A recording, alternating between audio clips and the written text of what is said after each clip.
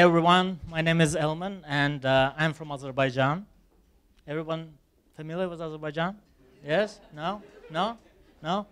Doesn't really matter because today I'm going to talk entirely different subject, something I have a great passion for and something I'm sure you know about a lot, Turkmenistan. Just kidding, just kidding. Okay. But I am going to talk about the world politics, world affairs, and because it is so intertwined with politics, both internal and external, I am going to talk about politics. And no matter how cynical we are about it, I do believe that along with the scientific revolution, politics is what defines our society, what shapes it, and how it influences individuals. And it derives passion. Passion in masses more than anything else. And both destructive and creative. And to see that, it's enough to look at the history of 20th century, when assassination of one prince provoked a World War I and death of 10 million people. When ignorance and the choice of comfort led to the rise of Third Reich and 50 million people lost their lives. And even today, when technology and productivity are at enormous levels, still we lose millions of people to civil wars, to hunger, to diseases.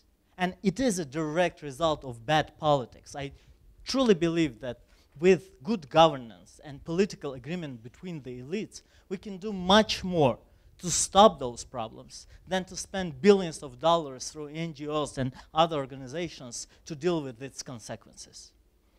Obviously, one can say that bad governance is an internal problem of the country where it takes place. Every country deserves the government which it has. After all, when the transition towards democracy took place in the Western world, it was gradual, it was bloody, but at the same time, it was an internal process. But at the same time, it was a fair fight. It was a sword against sword, rifle against rifle, cannon against cannon, not sword against a fighter jet, which, oops, apparently we sold to that government, which we view as totalitarian. But at the end, it is really, truly up to those people in those societies to change it. I just believe when the vast majority in the country do want change, we cannot sit aside. And speaking of that, I want to talk about the subject I've been extremely passionate about, Ukraine. Now, I know that it might seem a little far away too, but before the Flight 370 took 99% of the airtime on CNN, Ukraine was actually on the news. So let me just remind you that the country gained its independence in 1991 after the collapse of Soviet Union.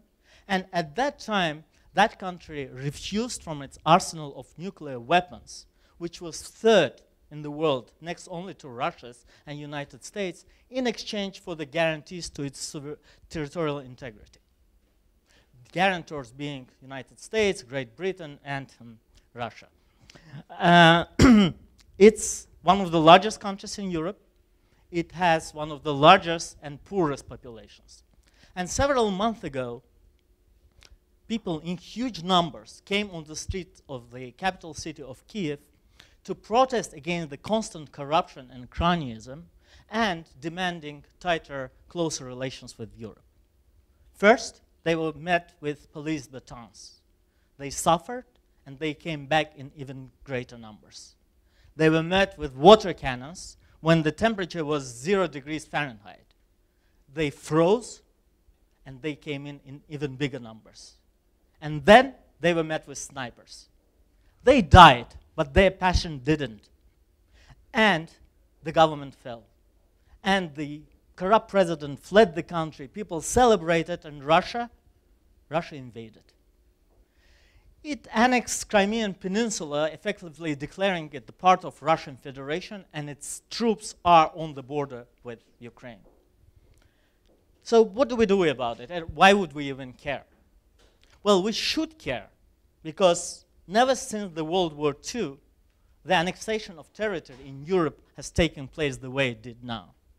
We also should care because Europe, which is stable, peaceful, and slowly expanding, has been one of the most fundamental pillars of the modern world, which brought us unprecedented progress and prosperity. We also care because any conflict with Russia is dangerous. After all, as one of the most popular TV anchors in Russia angrily reminded us, Russia is the only country on earth capable of wiping the United States out of the face of Earth. Now, we're not going to war with Russia over Ukraine. But what if the expansionist policies of Russia continue?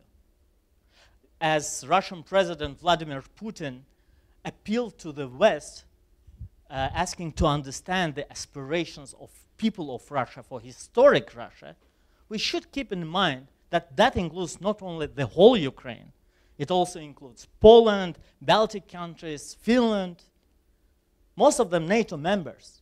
And unlike in the case of Ukraine, where our obligations, our guarantees were not specifically defined, we have a statutory obligation to go to war if any of those countries are attacked. Now, is that scenario likely? Probably not. But a couple of months ago, nobody would have even asked this question.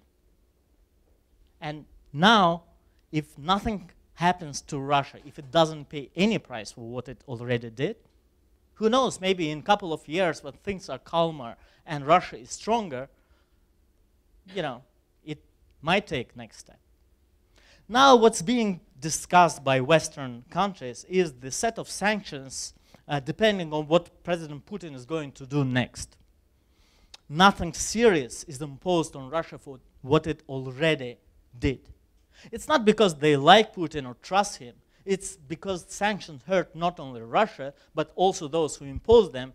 In this case, most of all, European Union, which imports more than 30% of its natural gas from Russia. And in the world, in the Western world, where public opinion is so important in the decision-making process of the policymakers, it's very difficult to adopt decisions which would hurt people's pockets. So at the end, it is our decision. Are we willing to trade our comfort now for something, for being better off in the longer run? And I do believe this is the question which deserves at least a study. If at the end you study it and you decide that, yes, I prefer my comfort now, fine. But please don't let a TV anchor whom you might like, or comedian, or somebody else to decide for you by casually telling you, oh, it's not our fight, it's a family feud. Make an informative decision yourself. More than 2,000 years ago, Plato said that those who are too smart to engage in politics are punished by being governed by those who are dumber. Nothing has really changed. So let's get involved, guys. I want more people, smarter people, more passionate people to get active and start shaping the society in which we live for us and future generations. Thank you.